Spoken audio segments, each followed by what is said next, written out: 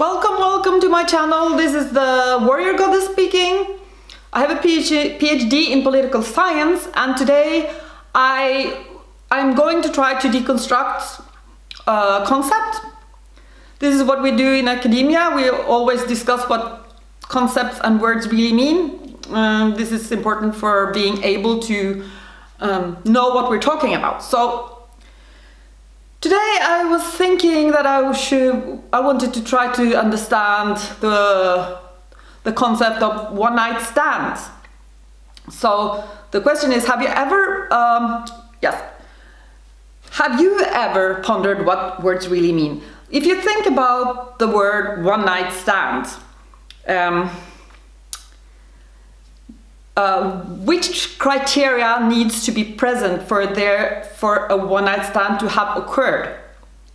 So let's say, for example, you talk to a person over a period of time, and then superficially, maybe on the internet, or you don't really know the person that well, and then one day at the concert, let's say you take him or her to your hotel, and let's say more than kissing occurred at the hotel, and then after that maybe you saw the person one more time, you had dinner one more time, and does that qualify as a one-night stand? So you can say yes or no, but let's say no, because let's say it's a criteria for a one-night stand to have happened that you cannot talk to the person before or after the one-night stand actually takes place. So that episode is ruled out then. Okay, so let's say also that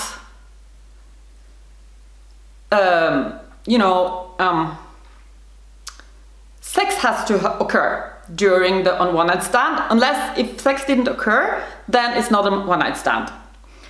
But then you have to qualify sex. What does sex mean in this then,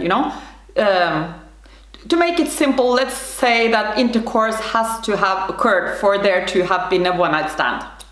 So criteria 2 is intercourse has to have occurred for there to have been a one-night stand.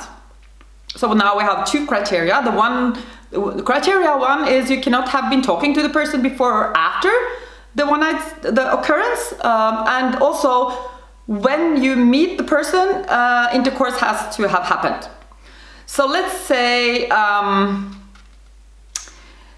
this means also the 3rd criterion is that you have to meet the person and have intercourse that same night for it to qualify to be a one-night stand. So if you think about this, this drastically actually reduces the number of one-night stands that you've actually had in your life. But then you can always broaden the concept, and you can kind of include, you can change the criteria. And if you change the criteria, then the number of one-night stands will increase. So this is actually whatever concept or word you're discussing. If you wanted to count the number of something, how frequently does harassment take place, how frequently well, I can't come up with something right now, but if you want to count something, if you want to do research, for example, if you want to provide evidence of something, you always start with a definition. So yes, so what's the question? The thing is, you can do this with any word or concept. So discuss what it means and what the criteria are. So therefore I invite you to, you could always continue discussing this concept, but maybe there are other concepts that would be interesting to discuss. So I invite you to suggest a concept or word that you're interested in that I could try to deconstruct. So please do that and just write in the comment section below. And if you think this is fun, deconstructing words and concepts, please subscribe to my channel, because yeah, I'd like to do this more. I think it's fun. Thanks.